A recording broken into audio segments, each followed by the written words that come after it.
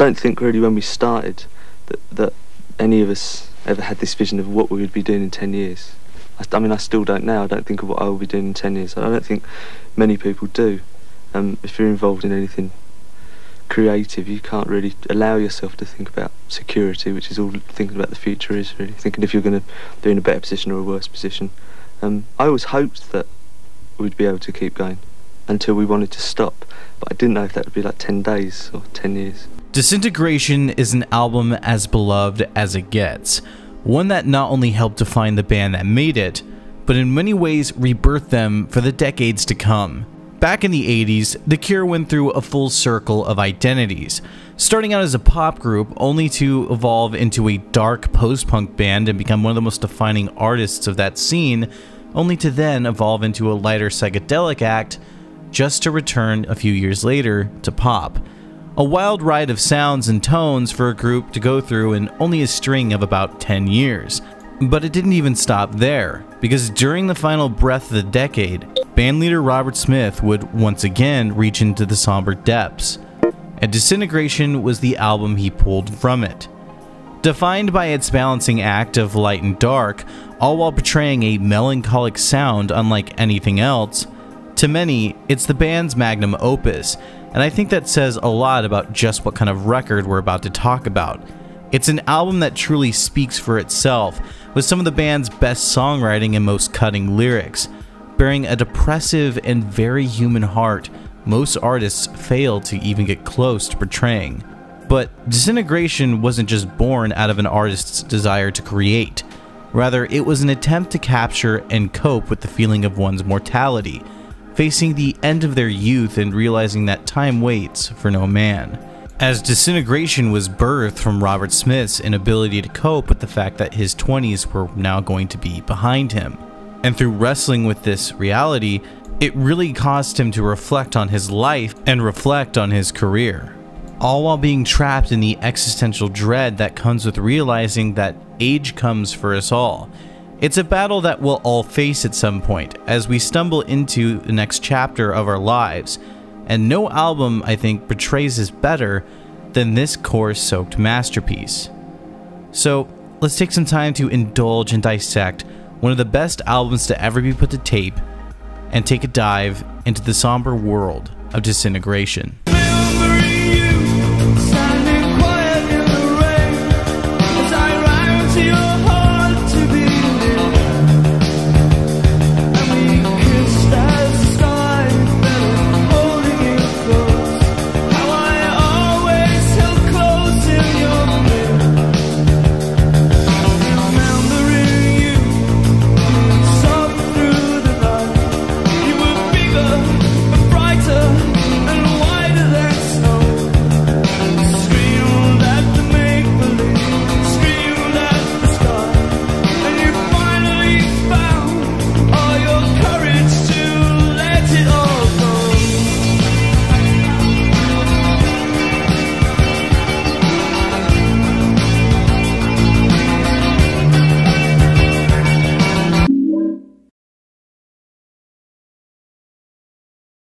You can always change the mainstream of music. You know, if you're popular, you're popular. It's not necessarily that you've changed yourself or you're compromised your particular way of doing things. There's no snobbery involved in what we do at all, and there's no elitism or eclecticism. It's just there. I mean, as long as we never compromise our own ideals, right, then it doesn't really matter. I mean, if we were to have a record that sold 3 million, I very much doubt if we'd all cry back into our hungry cellars, you know, and our poetry books. The Cure's story isn't really one that needs much of a retelling, but I do think it's important to delve into it a bit in order to get a full understanding of the context of how Disintegration came to be. The band formed in 1978 as a three-piece post-punk group, quickly carving themselves into the history books with their innovative songwriting and far-reaching influence, in turn becoming one of post-punk's frontrunners, and the band's daunting image and hazy sound would go on to build them up as a formative figure in the early days of goth music, a title that Robert Smith still rejects to this day, but is undoubtedly one of the most prominent and influential figures of. And while their early years are well worth a full exploration in a video of its own, the contrast in sounds that the band went through is extremely pressing when speaking about Disintegration. The Cure's first release, Three Imaginary Boys, was post-punk for sure, but in a way that blended 70s power pop and new wave into the mix.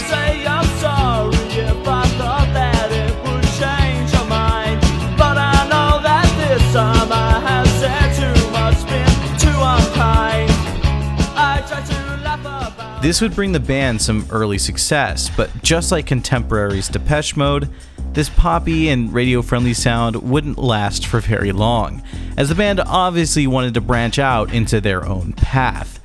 And their second record, 17 Seconds, was a stark contrast to their brighter and lighter sound of before.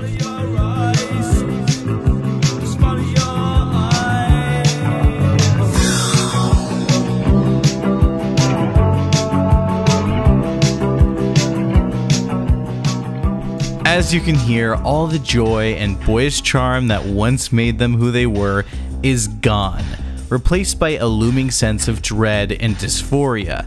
17 Seconds would also help the band ground themselves as more than just a one-hit wonder, cementing the band as a newcomer that was here to stay, though it also helped show that the band had a greater interest in exploring the darker and more ethereal side of music. And during this time, we would also get interviews like this. Chart's a reflection of obviously of like a general taste, and I think the general taste is usually pretty vile, and it's awful because most people are. Where Robert would openly shit on pop music and absolutely reject being seen as anyone other than himself. I once read that you were called the Pink Floyd of the 80s. What do you think of that? Shit. We're not at all. They're the Cure of the 80s, not Pink Floyd. This bitterness and anger would only continue to fester as the band saw greater success, and it would ultimately come to full fruition with their fourth record. Pornography was a further delve into the abyss, and it's arguably the darkest record that they would ever produce.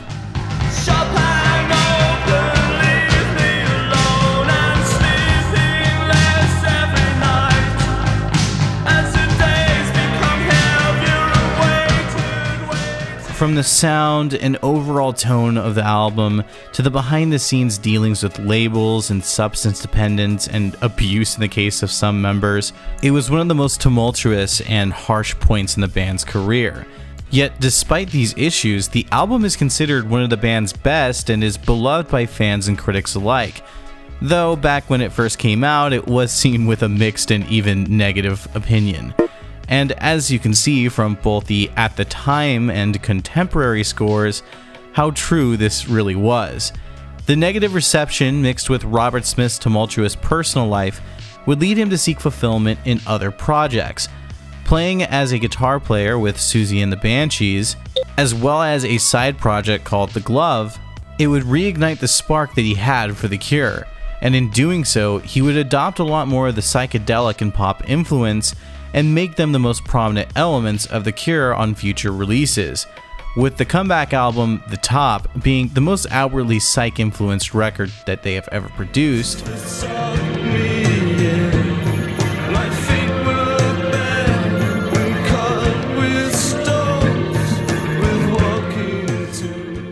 The Head in the Door adopting more pop sensibilities.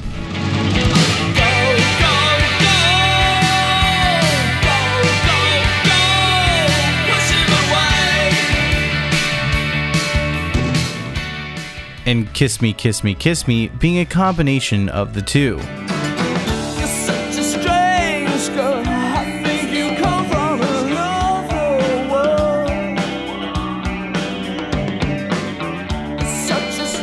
Also bringing the band directly into the limelight of the 80s alternative scene with the wonderful yet overplayed Just Like Heaven. Essentially, Robert had gone out of his way to reinvent the band and taper down the darkness to a much lower degree in favor of a softer, lighter, and poppier sound.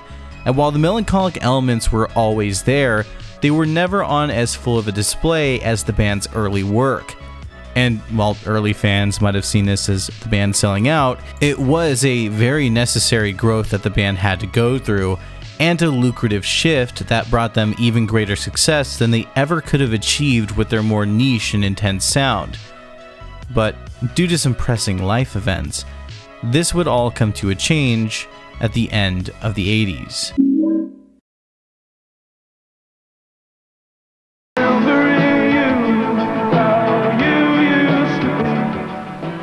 The Cure are currently halfway through their tour, having visited Eastern Europe and still snaking up to places like France before hitting America in September.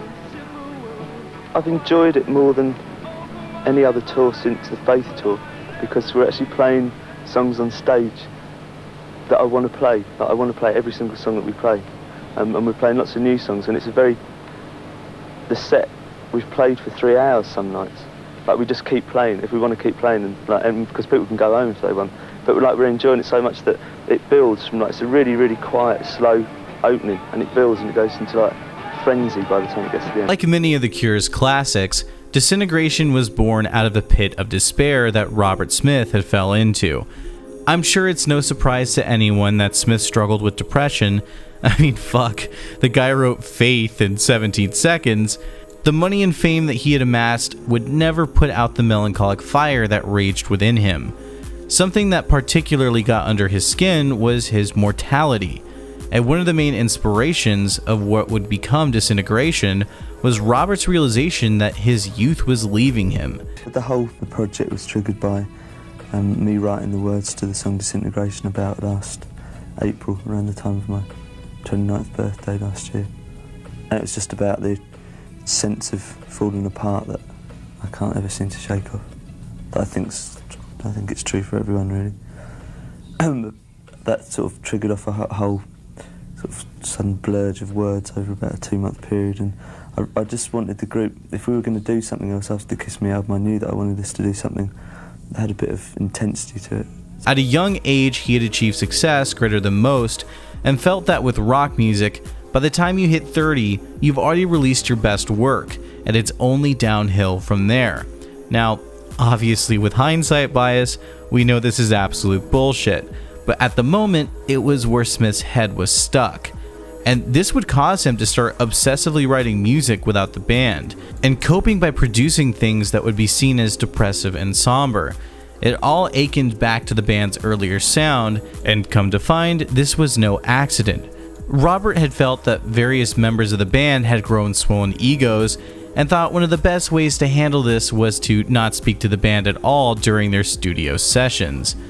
As pretentious as this was, it was part of his attempt to bring back the atmosphere present during the recordings of Pornography, as well as he would even mention in an interview that he had grown tired of the pop sound. You have to be like the most dull person in the world to only listen to one type of music. So what we do is just we do what we feel like. Obviously, like to someone who doesn't really like The Cure, we will now have returned back and reverted back to style, but it's not actually true. I mean, we started off as a really dumb pop group when we did Three Imaginary Boys and Boys Don't Cry. So if anything, we're on a circle, we're about halfway round again. So. Cross this with his dread of aging, and it's no surprise that Disintegration would become the record that it did, with another large part of that being the name itself, as it took on a lot of the dark and post-punk influence of the band's early days, but also took shape in a much more mature and well-rounded way. The pop and new wave elements that the band had adopted over the years didn't exactly disappear, as much as they were repurposed to counter and at times even amplify the somber atmosphere of the record. Though, as intense as Smith would try to make things, keyboardist Roger O'Donnell would later remark in 2009 that the atmosphere was still pretty upbeat. I remember very clearly laughing and joking and fooling around in the control room while Robert was singing Disintegration, and then all of us trying to be serious when he came in to listen back. It was never a serious atmosphere in the studio, and when you think about the album and how dark it is, I'm sure people think we were sitting around slitting our wrists with candles and chains hanging from the walls. Not only does this shed light on how the album is both heavily emotional yet whimsical, but also that last sentence of that quote was one of the funniest lines I've heard in a while. Regardless, the atmosphere itself took on a cross-pollination of old and new Cure, much like the music did, and I'm sure that all helped play into the final product. And that final product just so happened to be the band's magnum opus, another strike of lightning caught in a bottle, and an album that bridged the gap between all the sounds that the Cure had played with over the years. And sure, I know some fanboys are gonna screech at me in the comments about how basic and popular of a choice this is to label as the band's finest work, but let's not pretend like this wasn't the record that came to define the band in the aisles of history. You fucking nerds.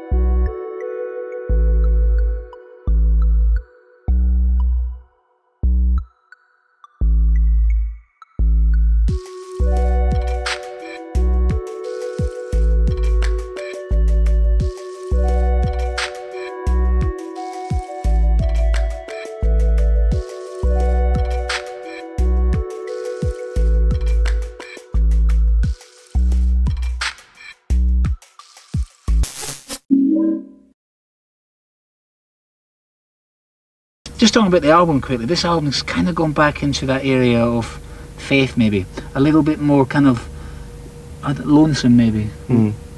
Yeah, I don't know, it's like when you do anything, you have to live with it. It's like I felt, you know, a bit morose, I suppose, at a certain time early last summer. I expect because of 30 creeping towards me. And you've got nothing else to be upset about, have you? No, that's what I mean. And it was only for like a short period, but I liked the idea of the Cure getting back involved in something a bit more intense. But unfortunately, I forgot that like a year later, I'd have to be explaining away why. When Disintegration was released, it was the end of an era, the closing moments of the 80s, a time in music and pop culture where almost anything went. And while it's easy to write the decade off due to the number of boomers who still lust after that bygone era, the truth is, there really isn't any other decade quite like it. The album dropped on May 2nd, 1989, and for an album that deals with aging, it almost serves as an embodiment in capturing that feeling many had towards the end of that decade and what it meant for music in general, especially in terms of The Cure and their sound and tone. But to speak about the record itself, the music of Disintegration is a beautiful cross of just about every sound The Cure had played with up to that point, with a great mixture of pop elements, the darkness of the early years, and even some sensibilities of Three Imaginary Boys with the album's guitar work. Disintegration opens up with Plain Song, a track that wastes no time at all in setting the mood of the record ahead of us.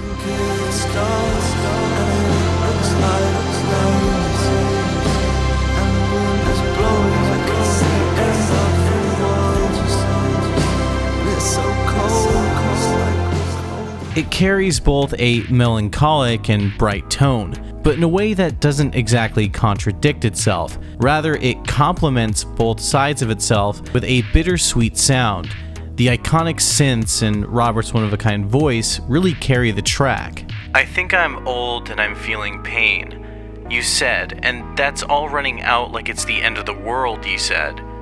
And it's so cold. It's like the cold if you were dead. And then you smiled for a second. The lyrics to Plain Song also waste no time in jumping into the album's main theme of aging, where Robert speaks on his feelings of growing older, feeling as if his world is coming to an end, coincidentally capturing the sentiment of the decade where the 80s was coming to a close and its era was about to fade into the aisles of history. This same feeling is carried over into the next track, Pictures of You, but rather the theme being about fear of aging, it's actually about regret over lost time with a loved one.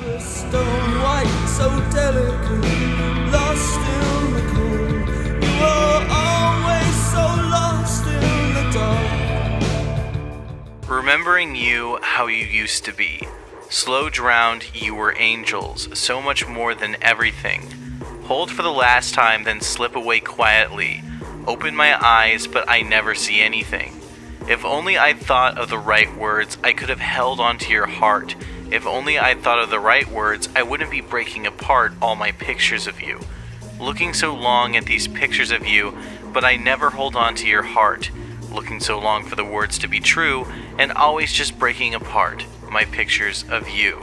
The lyrics are about Robert's wife, Mary Poole, and the amount of time he had wasted before marrying her. The couple had been friends since they were 14, being rather close for half of their lifetime before tying the knot, and when one dwells on their mortality, it's only natural to begin to regret all the time wasted. Whether that would be time alone or with those who didn't matter, especially when weighed against the time that could have been spent with those we love most. While there are a few different stories on the origins of the song's meaning, such as a house fire, a non-existent poem, as well as one where Smith just threw out his personal photos for some reason, the reality is that they hold no actual weight, as Robert has admitted to lying about things to make everything seem more interesting. Plus, the song's true meaning about regretting lost time just holds far more weight in the context of the record, even if musically it's far more bright and colorful than most of the other tracks off the record. The album's next song, however, Close Down, inches a lot closer to the older sound of the band. Again, not getting nearly as dark as their peak post-punk years, but paying service to it nonetheless, with the lyrics themselves expressing the very things that fueled the band's early days. I'm running out of time, I'm out of step and closing down, and never sleep for waning hours. The empty hours of greed, and uselessly always the need to feel again the belief of something more than mockery. If only I could fill my heart with love. Sleepless nights of anxiety and frustration, and a dependence on drugs to keep things going. It's something that many artists go through, but as they get older, they have to let it go. The song also serves as a build-up to what would become one of the band's biggest songs, the legendary Love Song.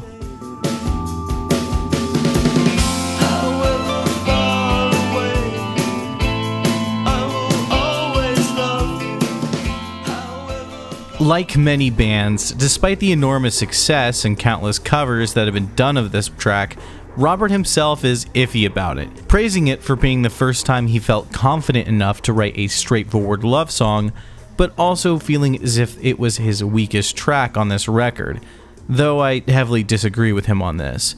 Love Song is the reprieve of the album as well as a turning point, a moment where the record drops nearly all of its gloom for at least a moment, while Robert serenades his wife, and as the song was originally written, it was for a wedding gift for Mary. Yeah, it was because me and Mary got married last year and I couldn't think what to give her for a wedding present, so I wrote her that song. It's cheap and cheerful. But contextually, it's also the album's turning point, like I mentioned before, because from here on out, Disintegration turns down its pop elements quite a bit and lets the darkness begin to take much more of a strong hold, with the melancholy really starting to stack up, something that is instantly apparent on my personal favorite song off the album, Last Dance.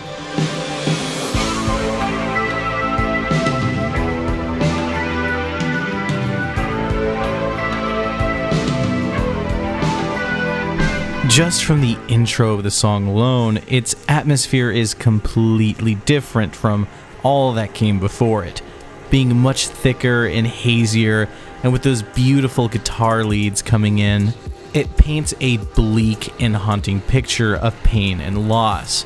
And this only becomes heavier once Robert's vocals take center stage. I'm so glad you came, I'm so glad you remember to see how it ended, our last dance together, expectant to punctual but prettier than ever. I'm so glad you came, I'm so glad you remembered to see how we're ending our last dance together, reluctantly, cautiously, but prettier than ever. I really believe that this time it's forever, but Christmas falls late now, flatter and colder, and never as bright as when we used to fall. And even if we drink, I don't think we will kiss. and the way that we did when that woman was only a girl. The song tells a tale of encountering someone you once loved, who in the past meant the world to you, but after years, that spark and warmth is just gone. The feelings are long past, and outside of familiarity and a cold sense of being acquainted, all that's left are memories of what once was. Continuing a similar theme as what we heard on Pictures of You, and its theme of lost time, as well as Plainsong's fear of aging. Lullaby, however, takes a very different approach, bringing more humor and lightheartedness to the surface of its darkness, with some fantastic songwriting and lyrics describing a monster who feeds off children.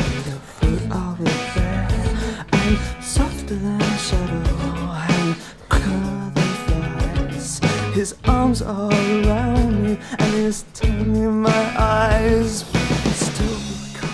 The Spider-Man character described in the song's lyrics come from the scary stories Robert's uncle told him as a kid, but when thrown into the context of the record, he can be seen as an allegory for either Smith's addictions or depression. And I feel like I'm being eaten by 1,000 million shivering furry holes, and I know that in the morning I will wake up in the shivering cold, and the Spider-Man is always hungry. The song Fascination Street follows next, and while musically it's more upbeat, the song itself is a debaucherous nightmare, telling of a time that the band had a debaucherous romp in Bourbon Street in New Orleans. Oh, it's opening time down on Fascination Street, so let's cut the conversation and get out for a bit, because I feel it all fading and paling and begging to drag you down with me to kick the last nail in. Yeah, I like you in that, like, I like you to scream, but if you open your mouth, then I can't be responsible for quite what goes in or to care what comes out. So just pull on your hair, just pull on your pout. Look, you already know what these lyrics imply, and the rough and violent nature of them, when paired with the previous song Lullaby, tells of a struggle between feeling overpowered and wanting to be the one who holds the power. Or, you know, maybe it's just about drunk sex, who knows. But as with any high, there is always the come down.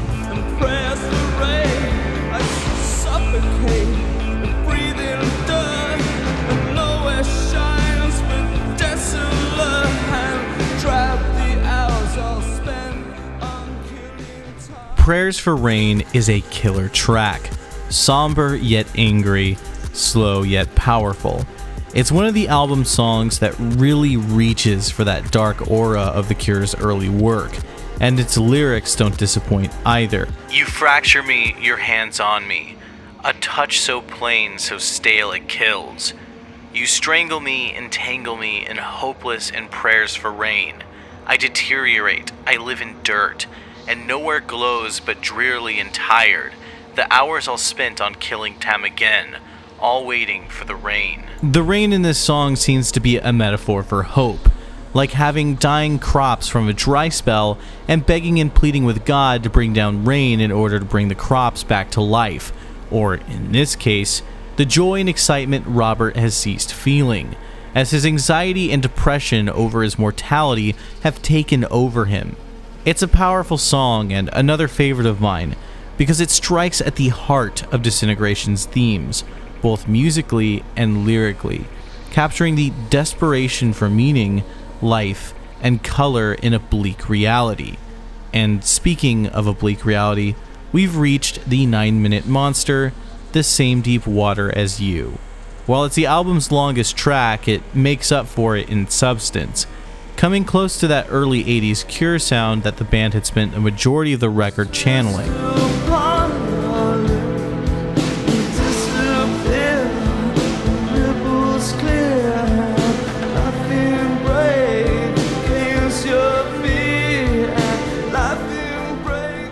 I know I've used the word somber quite a bit in this video, but The Same Deep Water as You defines that word in every single way.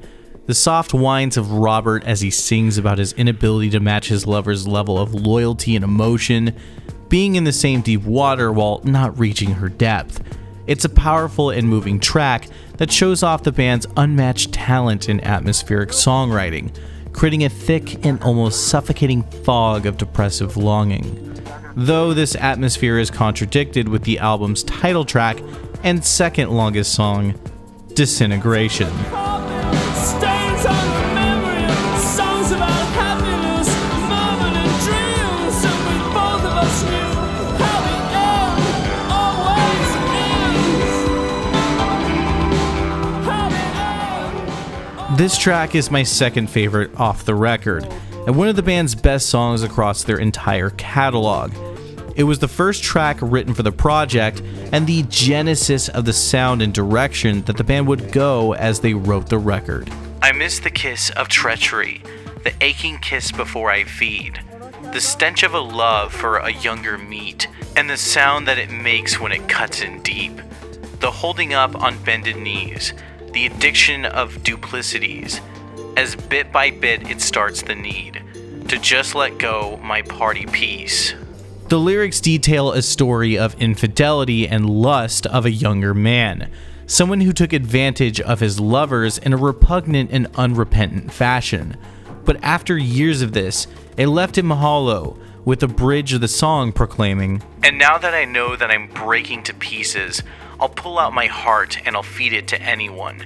I'm crying for sympathy, crocodiles cry, for the love of the crowd and the 3 cheers from everyone, dropping through sky, through the glass of the roof of your mouth, through the mouth of your eye, through the eye of the needle. It's easier for me to get closer to heaven than ever feel whole again." The mention of crocodile tears and breaking himself apart for the love of the crowd is Robert's way of saying how, regardless of how much of a monster he once was, his crocodile tears of love and passion are what built his career and made him millions. But with all that he's done, it's left him hollow and empty, recounting that it would be easier for him to get into heaven than to be okay, a reference to the Bible verse Matthew 19:24. "And again I say unto you, it is easier for a camel to go through the eye of a needle than for a rich man to enter the kingdom of God." A reference that really bats home the lyrics of the song, especially when paired with the fantastic vocal performance on the track, and in my opinion, brings an end to the album's high point. From here, the record starts to come to a close with its final 2 tracks, these ones being much shorter than what came before, as well as far lighter in tone and atmosphere. Homesick still holds on to the sadness displayed across the record, but in a more piano ballad approach and stripped down production style, which allows it to differentiate itself, with the majority of the track being an instrumental build-up and its vocal portion being a half-sung reading of a poem, where Robert begs for just one more while never specifying what he wants. The lyrics hint at the track being about him wrestling with putting the band to rest, as before Disintegration, he had thought about ending the project. But in all due respect, that's just speculation, and the track serves as a vague yet heartfelt plea for one more chance. Now, the album's actual closer is a beautifully named track titled Untitled, where the lighthearted sound of the band's popular work comes to the forefront, led by a sad accordion as the track's backbone. Hopelessly drift in the eyes of the ghost again, down on my knees and my hands in the air again, pushing my face in the mirror. But don't let these pop elements fool you. This is Disintegration's swan song. With an album like this, there's no way it's going to have a happy ending. Never quite said what I wanted to say to you. Never quite managed the words to explain to you. Never quite knew how to make them believable. And now that the time has gone, another time undone, hopelessly fighting the devil futilely. Feeling the monster climb deeper inside of me. Feeling him gnawing my heart away hungrily. I'll never lose this pain, and I'll never dream of you again. Just as it started, Disintegration ends on a bitter note, leaving the listener to wrestle with the album that they've just heard. A struggle with mortality and the loss of youth. A confessional where the artist tells of his regrets and past sins. While Disintegration is far from The Cure's darkest material, it is one of their finest offerings, and to many, including myself here, it's their best. Disintegration would be released to critical acclaim for the most part, with only a handful of outlets giving it middling reviews at worst. But for the fans, it was massive. An album for both the new and old fans that contained more heart than what had been heard in quite a while. The band would follow up by supporting the record on some massive tours, and much like other times Robert Smith wrestled with ending the band's career, he relented and kept it going, producing further material throughout the 90s and 2000s, and keeping the band going as a touring act in the 2010s and even now in the 2020s. And he would even make a few more hits along the way, including the infamous Friday I'm in Love. And despite being over the age of 30, he could still create defining and amazing works. Disintegration itself is an album that most bands fail to stay together long enough to make, and that's the album where the band redefines and rebirths themselves for an entirely new generation. The Cure is an amazing band for many reasons, and their career is one that many artists should take note of and study, not just for Robert Smith's powerful songwriting, but for the cues in change and experimentation while also staying true to the roots that got you there. Robert himself is also a story that tells of a man who struggled with his mortality, the way that almost all of us do. Yet he found solace in the art that he created and used the same fears and anxieties that plagued him to manifest and create some of the best music ever written.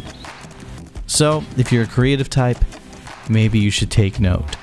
But with all that being said, subscribe, support me on Patreon, follow me on Twitter. I'll see you in the next video.